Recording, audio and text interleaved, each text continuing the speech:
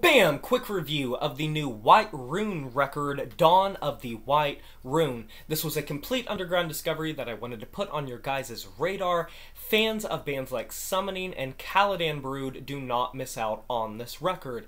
They are supremely triumphant and anthemic, cinematic. They kind of have this imperial vibe to them. The vocals are what I would describe as wet. They are slippery. I wouldn't say this is a very raw vocalist.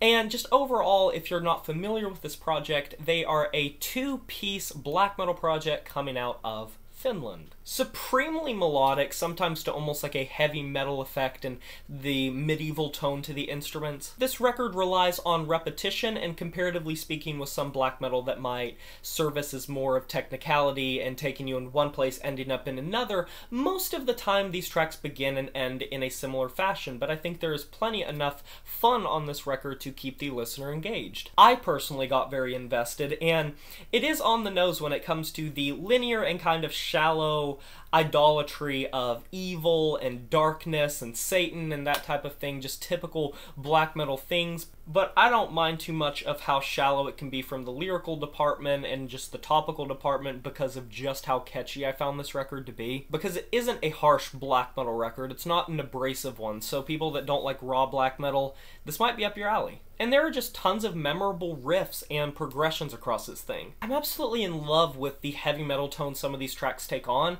The introduction of the track Death at Sundown is extremely heavy metal inspired, and most of this track is. Or the unsettling keyboard breakup of Echoes of Torment. Really clean stuff, really solid stuff. And speaking of keyboards, can we just talk about the usage of them on the track Crimson Lament?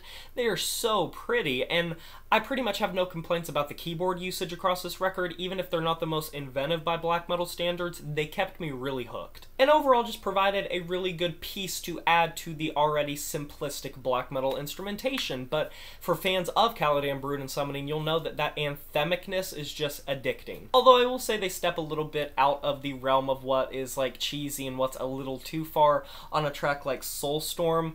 The spoken word on this track, little corny. And also, I don't know why the Ravenous Part 1 and 2, the enders of this record, were stretched out to be two different tracks. I think they either could have cut the fluff on Part 1 or just made it one track, because it's a little unbalanced of how the first part is almost 10 minutes and the second part is around 4. But overall, I'm actually having a lot of fun with this record. It may play it a little safe and it may not be the harshest black metal record, but that's sometimes not what I'm looking for in a black metal record. It really hooked me, and I think it'll hook you guys too.